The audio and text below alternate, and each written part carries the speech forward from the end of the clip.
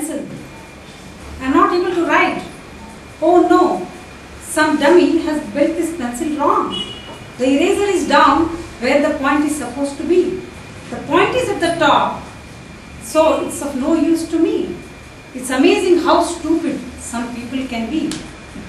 By the way, it's a poem by Shel Silverstein. What if we do things differently?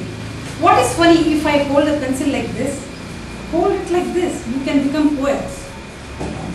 So in today's fast life, nobody has time to sit, relax, laugh and make others laugh. Maybe that is the reason why so many laughing clubs have come up. In Bangalore alone, there are more than 160 laughing clubs. I am sure in a short while, our Sunshine Toastmasters Club is going to be a mini laughing club. With humor comes laughter.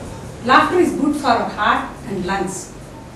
It is supposed to even heal breathing problems. So let's fasten our seatbelts and get ready to take off into the world of humor. So preside over today's meeting, we have a gorgeous lady.